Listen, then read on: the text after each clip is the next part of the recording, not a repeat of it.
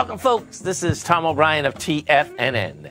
We go 5 days a week. We go 7 hours a day. We go 24 hours a day on the internet at TFNN.com. Always remember, folks, whatever you think about, you bring about. Whatever you focus on grows. Hope everyone's having a great day, safe day. Let's make it a great week, folks. Gotta love it. Kicking into March. Create new agreements based on respect and love. Take the responsibility to make new agreements with those you love. If an agreement doesn't work, change the agreement, create a new one, and use all your imagination to explore all the possibilities. Market-wise, let's take a look at it out here. We have the Dow Industrials down 493, NASDAQ off 105, S&P's off 55, gold contract up $21.10, trading at $19.08 an ounce. We have silver up 48 cents, $24.48 an ounce. Light sweet crude up $4, $95.67 a barrel. Notes and bonds. The 10-year up 1 full point plus 10 ticks at 127.18. 30-year up a full 2 points plus 20 ticks at 154.28. And King Dollar. King Dollar's up 128 ticks, trading 96.742. Euros at 112. Yen's at 114.94. And the British pound's at 134 to 1 US dollar. Our phone number is 877-927-6648. Give us a call, folks. Want to know what's going on in your world? In the world of the S&Ps, let's take a look at them. What do you have? Well, you got the S&P SPYs down $5.20. You got 103 million shares. What's going to happen here, I suspect we're going to do about the same amount of shares on Friday, which is about 120. It's trying to get to higher price. It looks to me like we're just digging out a little short-term bottom here. You know, this is how they normally react when you're trying to get a bottom in place. And I suspect, you know, the next couple of days you got window dressing happening. You'll get a little buy-in, and this SPY can get up to something like a 448, somewhere around that level. And you're at 432 right now. And the X100. We take a look at the 3 Qs. What do you have with the 3 Qs? Same type of setup inside the 3 Qs. Couldn't hold price today at the 348. You're at 343. Volume-wise, we'll do the 78 million. We did 78 million on Friday. We'll do 78 million. But you can see what's happening here, okay? You're going higher. You don't have the buyers. That being said, bottom line, I suspect next couple days you are going to get into higher price before we go test these lows.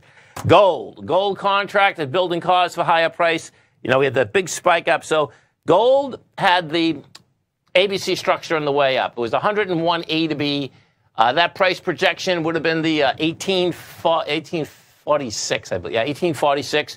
We went all the way up to 1946, rather. We went up to 1976. And what that's all about, that was a 1 to 1.382 move in the higher. Gold loves to do either a 1 to 1.382 or 1 to 1.50 higher and all lower. Now what we're doing is we're building cause. And if I put this gold contract on a generic chart so you can see it all the way back, you're going to see that how close we actually are to the all-time high. And what's going to get really intriguing here is that so your all-time high up here is 2063, and you can see what we have done here. This is like we did a straight line move that started in August of 2018, started at 1161, went straight up to 2063.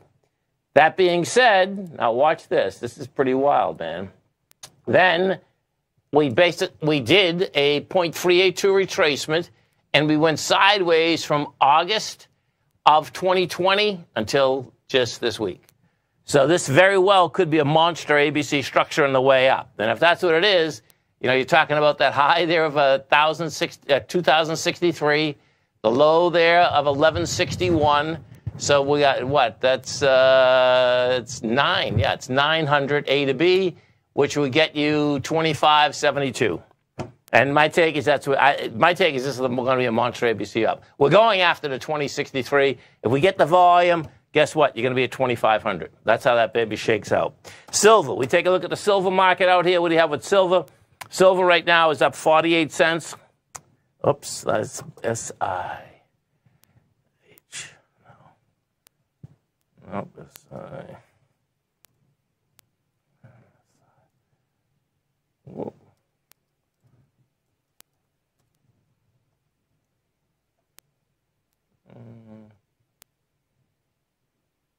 Why isn't this coming up? Okay. Well, I'll get this at the break. But silver right now, this is building cause to get up to this 25.54 area. Notes and bonds. So let's go take a look at this note and bond market. So you have some movement out here today, and the volume's not bad. So the 10-year right now, we've done 2 million shares, 2 million contracts, rather. You're taking the high out, so I suspect that the 10-year can get to somewhere about 127.29. Right now, you're at 127.15. We take a look at the 30-year, and we have with the 30-year out here, we are at 154.18. This has three.